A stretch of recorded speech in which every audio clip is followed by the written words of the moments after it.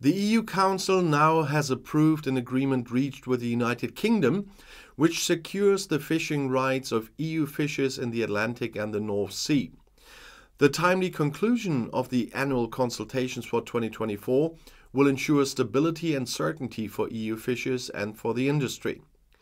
The agreement reached in the EU-UK annual consultations determines fishing rights for 2024 for around 100 shared fish stocks, in particular the total allowable catches, the so-called TACs, that is, the maximum quantities of fish from specific stocks that can be caught, and each party's respective fishing rights.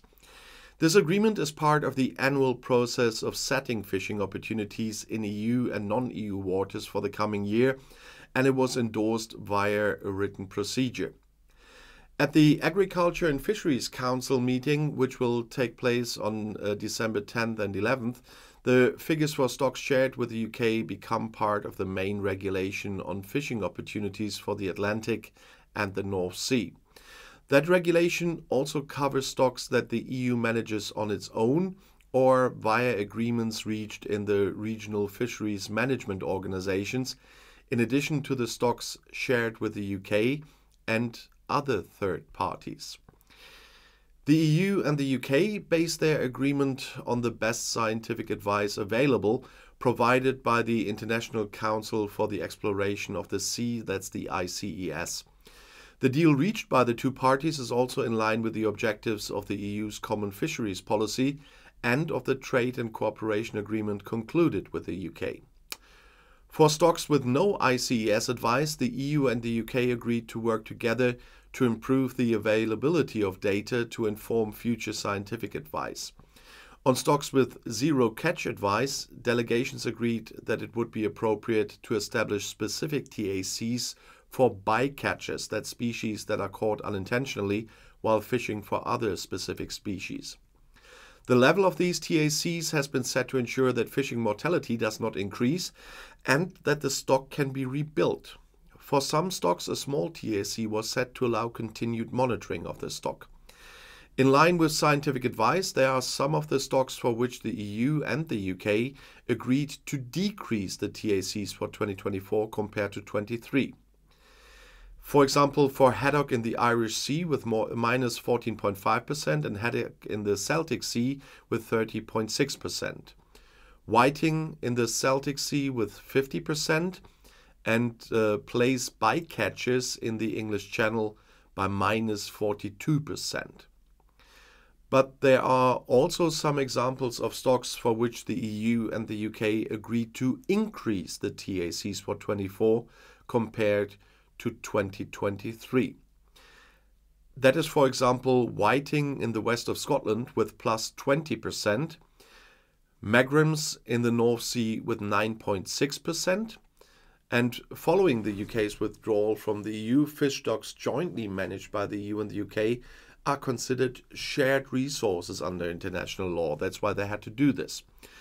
The trade and cooperation agreement between the two parties sets out the terms under which the EU and the UK determine their respective fishing rights in the Atlantic and the North Sea. Under the trade and cooperation agreement, both parties agree to hold annual consultations with a view to determining TACs and quotas for the following year. Consultations are led by the Commission and take into account a number of factors. That includes international obligations, but also ensuring the long-term sustainability of fishing in line with the EU's common fisheries policy, and the best available scientific advice, and when it is not available, a precautionary approach is taken, and they also have to take into account the need to protect the livelihoods of the fishers. The agreement includes a licensing system for fishing vessels through which mutual access to each other's waters is granted. The Council receives regular updates on the progress of the negotiations, and its role is to provide guidance to the Commission on the EU's position, but also to approve the final agreement on the annual TACs and quotas before the formal conclusion of the consultations with the United Kingdom. In this case, Luis Blanes Pujares, Spanish Minister for Agriculture, Fisheries and Food, said about the current negotiations, "Our agreement with the United Kingdom secures important fishing opportunities for our fishers and was reached thanks to the goodwill demonstrated by both parties during the negotiations. We have ensured that our fishing rights in the Atlantic and the North Sea will continue to be protected in the coming year, and we are living up to our sustainability commitments." Well, during the Agriculture and Fisheries Council meeting, which now when you see this took place on 10th and 11th December, ministers aim to reach a political agreement on the overall fishing opportunities in the Atlantic and the North Sea for 24, and in some cases also for 2025 and 2026.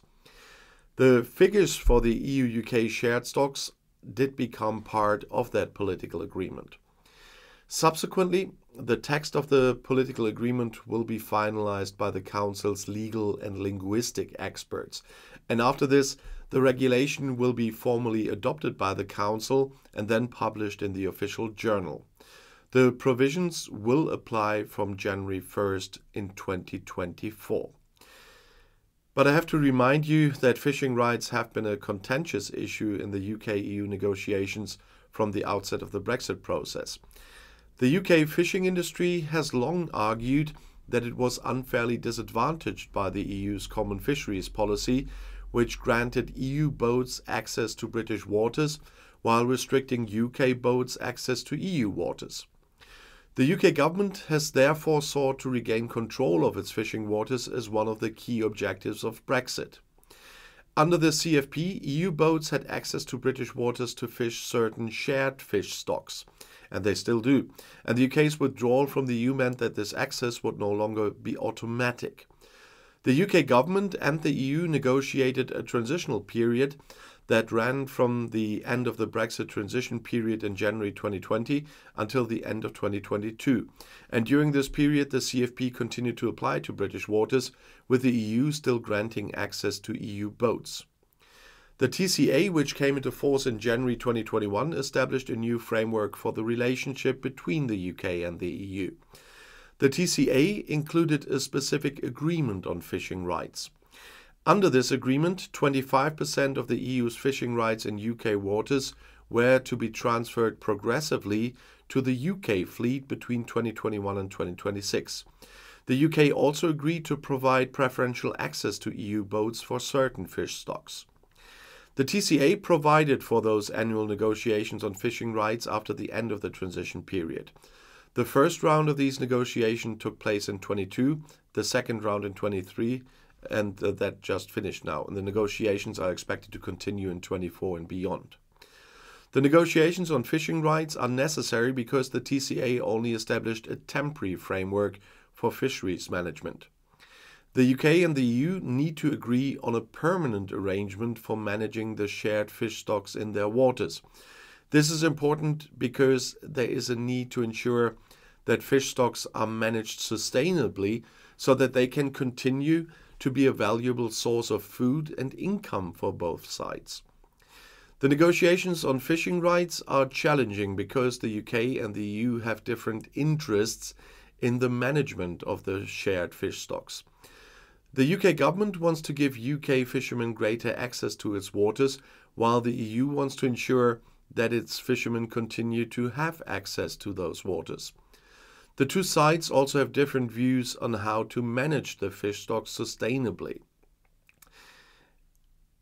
It's quite interesting what happened now, because with all the tension around fisheries in the negotiations on the TCA, already on the withdrawal agreement, and that some people in the UK forgot that the fishing rights are also linked to exporting what the UK fishermen catch to the EU, and that there are always two sides of a medal. And so I'm absolutely surprised that this topic didn't appear anywhere, that they reached an agreement now. Because I haven't heard anything from the Brexiteer press that they were angry about this. I didn't hear about any trouble in the negotiations, because that went so smoothly that everybody probably only will know about the result now. And that shows a difference. I mean, Sunak has a lot of trouble at home, but he changed the stance on the British government towards the EU in the handling and in the diplomacy. And this is just one of those signs here. So with everything else I have to say about this government, there was improvement, obviously. Otherwise, many of you wouldn't just hear about this topic here on my channel. It would have been going around for a bit with a lot of trouble. Nevertheless, it was politics again. So if you want to get away from politics for once, you see the banner up there through the video.